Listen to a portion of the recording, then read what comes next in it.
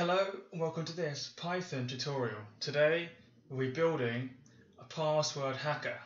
Now I want to say this is for educational purposes only and not to be used for any malicious intent.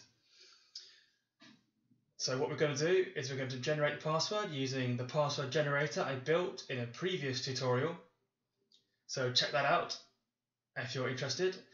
And then we're going to then build the hacking part of it, where we're going to basically guess what password has been generated. Subscribe to this channel if you like it, like the video if you like it, share it. Please share it out if you like it as well. So let's run through what's going to happen. As mentioned earlier, we're going to build a generator. So I'm going to skip through that quite quickly because you can see a previous tutorial for that. And then we're going to basically create a modified list of all possible permutations of what the password could be, and then we're going to index that. Then we're going to basically compare the list against the generated password in the password generator, and then we're going to print out what we think the password is, or what the password is according to the hacking part of it. So a few assumptions I have to state first is that, if you look here, we see that I've listed a few assumptions, and the main one is, these are two very big assumptions by the way. Firstly, the password is of known length, and two, the password just consists of, well, we're going to start with A, B and C. So the password just consists of the letters A, B and C. These are very big assumptions, however, this is for educational purposes and necessarily to give you an idea of how basically dictionary attacks occur. This is pretty much how a dictionary hack occurs. You have a big list of a file and they just literally run through the whole dictionary checking to see if your password matches any one of those words, and if it does, then it's bad news. So the first thing we're going to do is we're going to import two different toolkits, the iter tools toolkit and the random tools kit. Then we're going to use our password generator to create a password.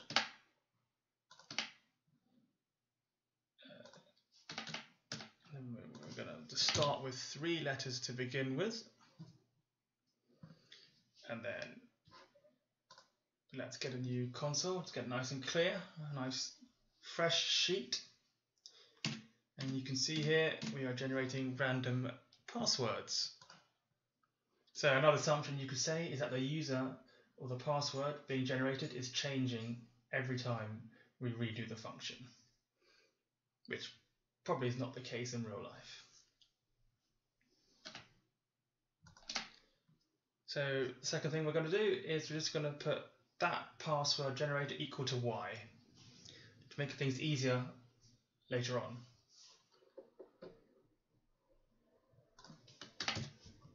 And then let's get rid of these print checks. So as I go along, I put a print function in to check if it is what I'm expecting. It's a very clever and useful technique to do. So next thing to do is to create a dictionary list. So we're going to have an empty list to start with, and then we're going to use the iter tools function to populate that empty list with all possible permutations of it. So we're going to use the iter tools functions, and then we're going to have dot product, which basically is the way of getting all possible permutations.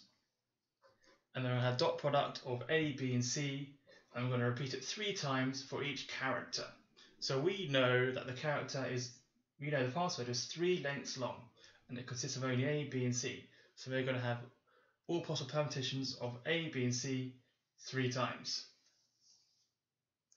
And then we're going to populate it with extend, and then we're going to print it out. So let's print this out, and as you can see, do it again, you can see we've printed out all possible permutations of that list. The only problem is, you can see, is that we have each element of the list is 3 separate items, but we want that all as one word, because a password is a word. It's not made up of 3 separate letters. It's made up of, well, it is made up of 3 separate letters, but it's not in this way.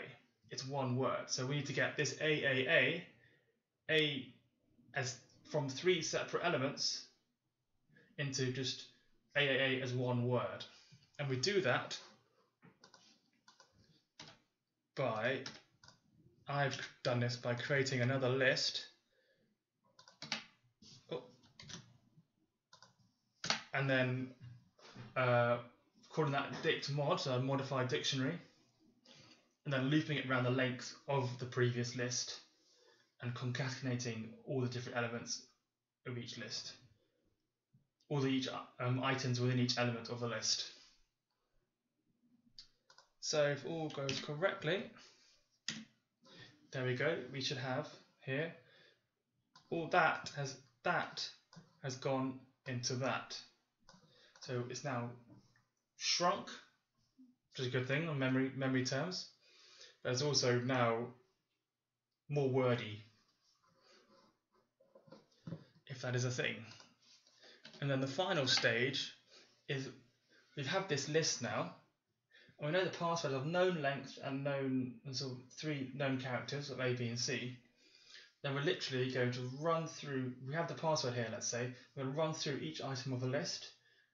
And it's like a sort of lock and key sort of thing. And one moment you get to this, moment one of them equals this, we're going to print it out. We found it. That's our password. So I'm doing that by using the index function. So we're going to use dictmod.index of y. So we're going to index the password y against dictmod. And then we're going to print out the password. So let's go to that previous print. See BBA, and it will change every time because the password generated every time changes. Every time. So let's make this a bit more complex. Let's increase the length of this. Let's double it. Double it to DEF. Let's do this.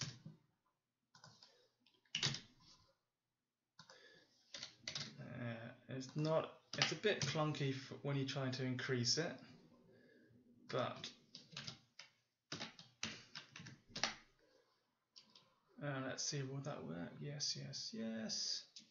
Now let's print it. You see, there we go. And then a good check for this is if we activate the print from when the password is generated, and we keep the print from when the password we think the password is, or we know, and then those 2 prints, we should have 2 lines exactly the same combination of letters. What has happened here? That is because we're printing within there. Let us stop that, and then let us, here we go, you see, 2 lines of exactly the same letters combination, so hence all passwords.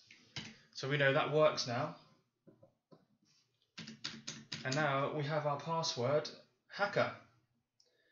So if you enjoyed that tutorial, then please subscribe to my channel. It's only going to get bigger and better. And share it. You have my blessing. Please do share it. And this is for educational purposes only. Very important that that is the case.